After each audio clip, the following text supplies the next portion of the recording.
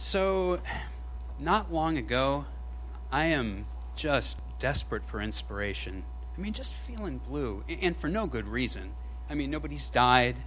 I mean, I don't have cancer. My identity has not been stolen. But, it's just every day waking up and showering and eating breakfast and just kind of trudging through life. Because something's missing. And when you've lost that spark that says you're alive, how do you get it back? Well, I tried talking to my friends about it.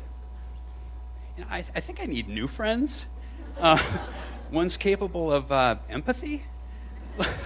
Like there's this radiologist that I work with, easygoing guy from Biloxi, Mississippi, with a triple chin, and so I share my concern. Are you kidding me? You're a goddamn general surgeon. You save people's lives. No, this sounds like first world problems to me. Can we just look at the x-rays, please? All right, so number one, you need to learn how to talk faster.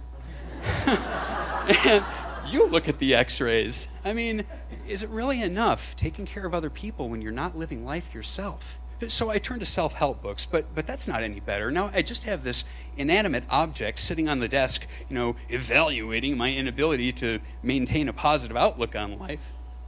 So what do? Because everything is just so blah.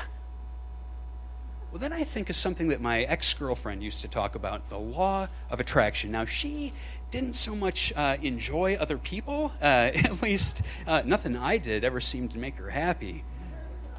But she always lived life on the edge, and she always got what she wanted. So the law of attraction says thoughts become things. See, the world is a catalog of anything you could possibly want. Just admit to yourself what it is and ask. Now, it might not come exactly at the time you want or in the way you're expecting, but if you put it out there, like a genie in a bottle, the universe will provide. That sounds pretty weird. But what do I have to lose? So I go to the website that she mentioned, and I put in my name and my email address and my date of birth, and then there's these two fill-in-the-blanks, right, about the future that I want for myself. So, number one, I now have my own, and I put kind, intelligent, affectionate girlfriend, because I really want one. And number two, I will soon, and I put perform on stage as an artist. Send. All right, so a little bit of backstory here. I've always had what I think you would call an adversarial relationship with my computer, in that it often makes fun of me.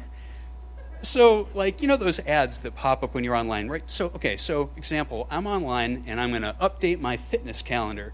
And before long, my computer recommends I try medication used to treat adults with moderately to severely active rheumatoid arthritis. Or, maybe I'm looking at a picture of my ex-girlfriend in the middle of the night, and it pops this question: feeling excessively lonely? Women 4 times your age are waiting to talk to you right now. So it was with quite a bit of surprise when I wake up Monday morning and there's an email waiting for me sent by the universe. Kirk, an affirmative thought is 100 times more powerful than a negative thought. I love these moments we share. The universe. Hey, that's pretty encouraging. Tuesday, let the goals you seek, Kirk, be self-made adventures. Self-made being the operative word, as you were, the universe. Wow, universe, I really respect your perspective on this. And then on Wednesday, you are the Michelangelo of your own life, Kirk, and you do it with your thoughts. We can do anything together. Heck yeah! I mean, before long, I'm feeling like the universe is my friend, my life coach.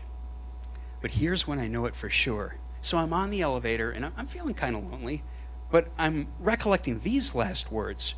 The secret to always being at the right place at the right time, Kirk, is knowing you already are. Enjoy the ride, the universe. The elevator door opens, and in walks the girl from 5th floor. She has a figure that makes an hourglass weep. I mean, her eyes have this combination of confidence and beauty. It just totally disarms me. Plus, she totally knows how to accessorize. So there's no way she's going to be interested in me. No. That's my knee-jerk reaction. But the charismatic voice of the universe resonates in my head, and then and there, I make a choice. I bet she is just as kind, intelligent, and affectionate as she is beautiful, so there's no reason she wouldn't want to love a man like me. So I say hi. And she smiles and says hello, and we talk all the way down to the lobby. We totally connect. See you later. Oh, she is hot. And I took a risk, and it paid off. And I feel good. I love you, universe. I would follow you anywhere. So, this continues. Putting self-made adventures first, stronger choices, taking risks. Like, I always wanted to fly an airplane, so I study for and take and pass the FAA exam, and suddenly I'm in the sky. Or, like I had said in the universe's website, I always wanted to have a chance to perform on stage, and 2 months ago, I walked up on this stage for the first time and presented the theme, Colossal Failure, which, in retrospect, I feel like I had a pretty good handle on, given my extensive past experience before I met the universe. Don't delay, Kirk. Don't second guess. When the instinct strikes, act immediately. These last words from my celestial mentor are resonating when, again, I encounter the girl from 5th floor on the elevator, and we're going up to our apartments. So as the elevator door is closing, I reach across and I hit her floor to her button to her floor. She makes me crazy. What can I say? She's beautiful.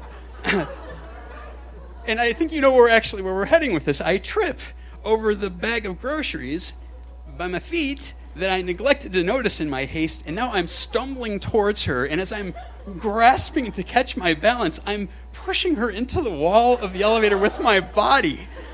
And I jump back, though, unfazed, and I say, "Go out with me!"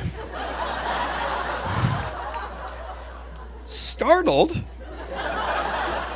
by the last 5 seconds of apparent insanity, she rapidly leaves the elevator, and by rapidly, I mean she lunges for the 3rd floor button, which is not where girl from 5th floor lives. And she jets out with her grocery bag still dripping milk from the recent impact. And as the elevator's doors close, I think to myself, when the instinct hits, act immediately? Too much, universe. Too much. Thoughts become things. All you have to do is ask. But if the universe ever tries to tell me to do something again without even thinking about it, I'm going to take that suggestion with a little grain of salt. Thank you.